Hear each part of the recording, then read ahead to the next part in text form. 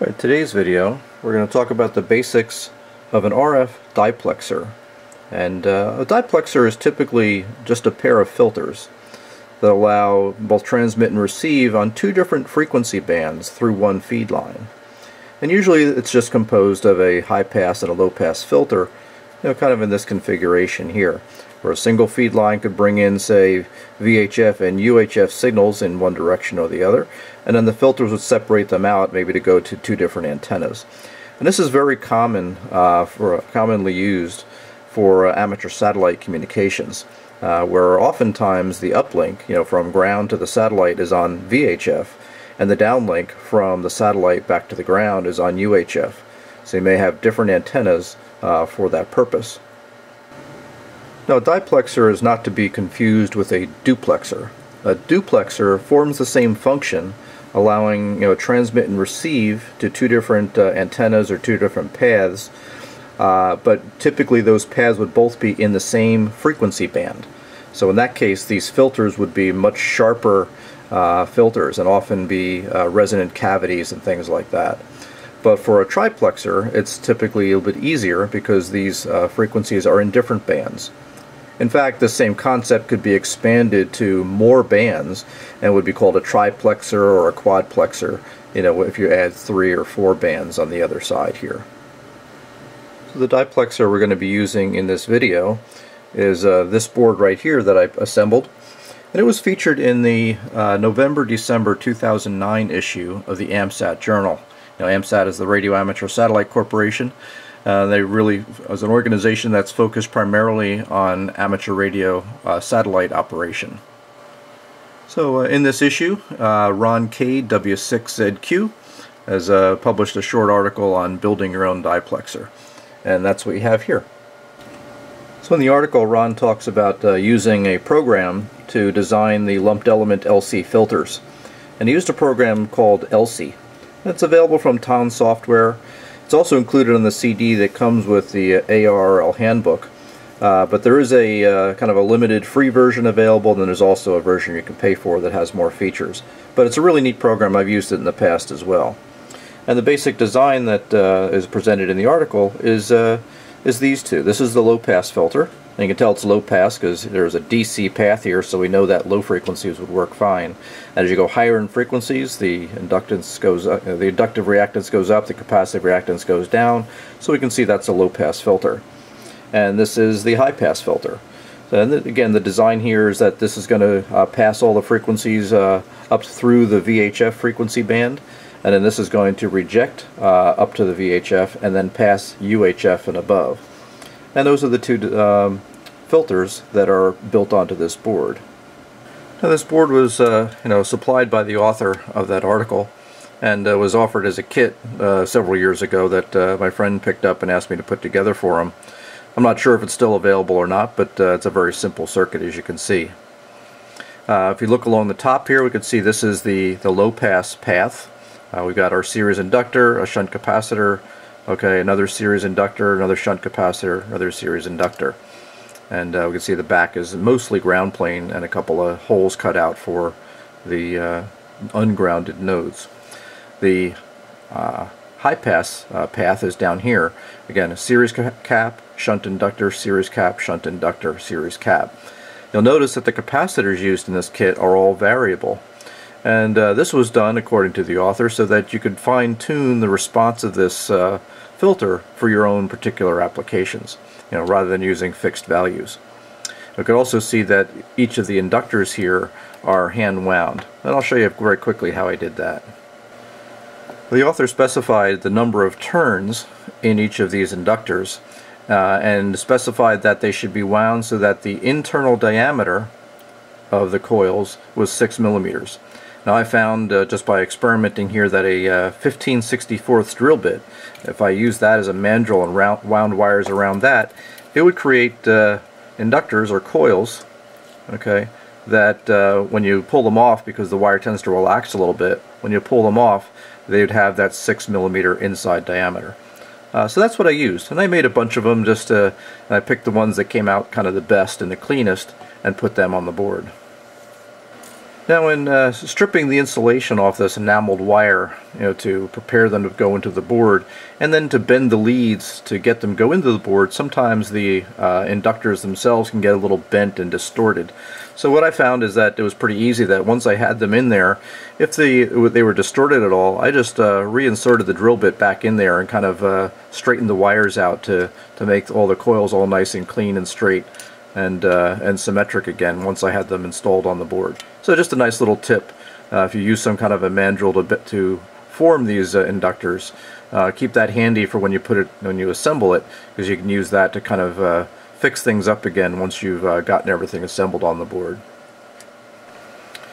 Okay, so with these filters kind of assembled, let's put it on the spectrum analyzer with the tracking generator and tune these capacitors a bit to see how we can affect the filter shape for the low pass and the high pass filters. Alright, so we've got the spectrum analyzer with the tracking generator set up here, and one thing you'll notice as I start to hook this up is I have a inline attenuator here at the output of the tracking generator. And the reason I'm doing that is that I want to ensure that across the entire frequency we're going to be sweeping, that the tracking generator sees a good 50 ohm load, because the impedance looking into the filter is going to change as we pass through the corners of these filters. Alright, so I've got the tracking generator sweeping from 100 megahertz to 500 megahertz. We're going through the 6 dB filter. The tracking generator is putting out 0 dBm. I set the reference level to -6. So ideally, if we had no attenuation through the filter, the response will be at the top line here. We're looking right now at the low pass filter, and the high pass filter is terminated in 50 ohms. Alright, so let's go through here. I've got about 40 megahertz per division here, so this would be 100, 140, 180 megahertz. So we want the roll-off to be somewhere between that second and third division line here, okay, and kind of roll off over here. So let's start tweaking these capacitors and see where we can go with this. So you can see we've got that response rolling in here a little bit, but it's rolling down quite a bit on this side. We're down a few dB. We'll start tweaking the other capacitor in here and see if we can kind of clean that up.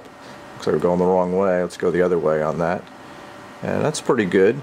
Now the filter's a bit wide. It's going out a little bit past 180 coming down, so we may want to tweak the other capacitor in here, bring that in a little bit. You can see we got to be careful how far we bring that in. We're starting to get a little bit of attenuation up here. So we're just going to play with these back and forth until we get the filter shape that we'd like to have for this filter. So that's actually pretty good right in here. Looks like we're rolling off just a little bit past 140. We probably want to be just a little bit wider so we don't roll anything off in band. So that's probably pretty good right here. We're getting a lot of attenuation as we move up into the UHF band, and we get a nice flat response here. Now, of course, I could sit here and play with this for another 5 or 10 minutes to try and fine-tune this even more, but you get the idea of what the process is here in terms of tweaking these filters to get the shape that you want. I am using a non-metallic tool here to tweak these capacitors, because if you stick something metallic in here you might change the capacitance slightly, and you'll notice even if I put my fingers down on the back of the board how I can change the response a little bit. So you have to be a little bit careful here with RF. Same thing, if I touch the inductors I can cause a little bit of a change in the response. So you want to be careful to kind of keep away from that as you tweak things. It's not quite as critical on this low frequency path, the VHF path, but it will be more critical on the UHF path. Okay, I've now moved the connection to the spectrum analyzer from the low frequency path to the high frequency path, and I've terminated the low pass side here. And now we've got 3 capacitors that we can go here and tweak. And I'm going to start off with this guy here, so I can get this to engage, and just kind of rotate this around. I can see, well, that gives me a pretty good flat response, but that high pass corner is pretty low. It's still below about 180 megahertz. It's sitting around 170. That's a little bit too low. So let's see if we can move that out as we tweak the other capacitors here. All right, see that one. Let me find I'm rocking back and forth here, looking for the point where the high pass corner moves out the highest, and that's about there. So now let's see if we can improve that response by tweaking these other capacitors here. So that one's affecting the stop band attenuation here, so I think I might want to leave that one there, and let's kind of adjust the input capacitor here a little bit and see what we can get. So now we're getting pretty good. Let's see if we flatten that response out. That's actually not too bad. I mean, I got a little bit of peaking right here. I'm not too worried about that, but I'm getting some pretty good flat response out here and some pretty decent stop band attenuation. So that's just an initial cut in tweaking these caps, but now I've got a decent VHF path, say for the uplink for the satellite, and now I've got a pretty decent high pass corner here for the downlink coming back from the receiver. Okay, I saved the trace from the high pass filter and put it static on the screen here and connected back up to the low pass side. So now we can kind of see how these filters are working with respect to each other. So for the uplink, we've got very little attenuation going up to that low pass filter side, and at the frequency of interest here, about 140, 145 megahertz, we're down a good 10, 20, 30, 35 dB or so of kind of stop band attenuation for the high pass filter. So that's pretty good. And we're looking at about the same thing on the other side. On the high pass side, the stop band attenuation from the low pass side is also about that 30-35 dB, so not too bad. So I hope you learned a little something about what diplexers are, not to be confused with duplexers, and how some simple fifth order lumped element LC filters can be used to create this type of gateway, if you will, to allow VHF and UHF frequencies from a single feed line to be separated out to two separate feed lines. Again, comments are always welcome. There'll be some links and some other information in the video notes below. And if you like what you see, please subscribe. And thank you again for watching.